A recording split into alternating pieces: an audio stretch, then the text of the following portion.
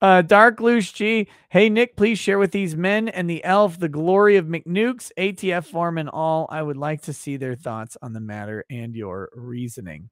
My reasoning is sound. The Second Amendment is silent as to whether or not you can or can't have nukes. Nukes are arms. You have a right to keep and bear arms, and it shall not be infringed. Fuck anybody who says that any restriction on any arm is at all constitutional.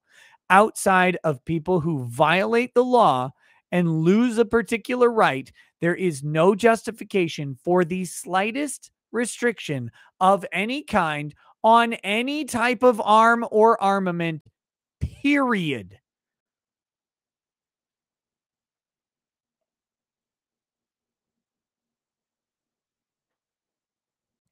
And I'm so fucking sick of this idea that we can have reasonable restrictions on guns.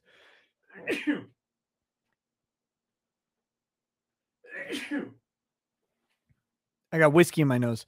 There is no such thing as a reasonable restriction on guns. They are all unreasonable. Every restriction on guns is unreasonable.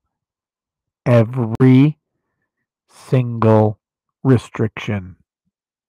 There is no reasonable restriction on guns.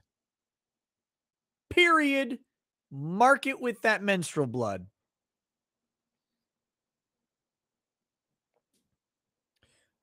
I am so fucking tired of this.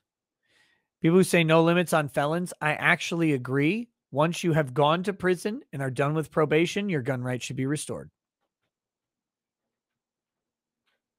If you don't like it, change the amendment. Make a new amendment. But you can't, because people are like, I'm actually very skeptical of Congress amending my gun rights away.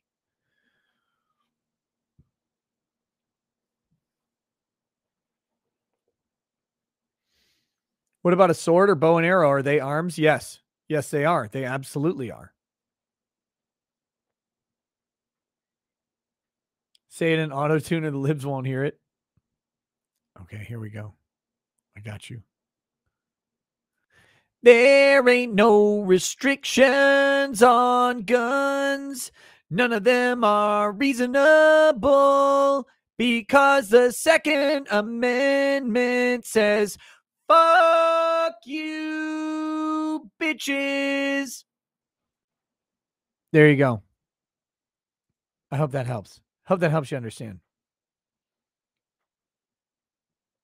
What about career criminals? How many times can you abuse a right before you lose it for good? Can you lose a right for good without being actually under, like, if you want a career criminal to lose a right for good, just put them on probation for the rest of their lives. If they're that dangerous, maybe you should put them in prison longer or put them on probation, parole for that long. That's what I say.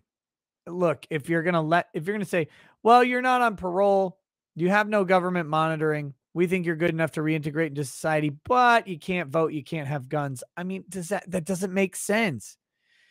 If they're not able to vote and have guns, why are they being let back into society? You're going to pick up an axe, a rock, a sock, and beat someone to death with it? I don't trust it.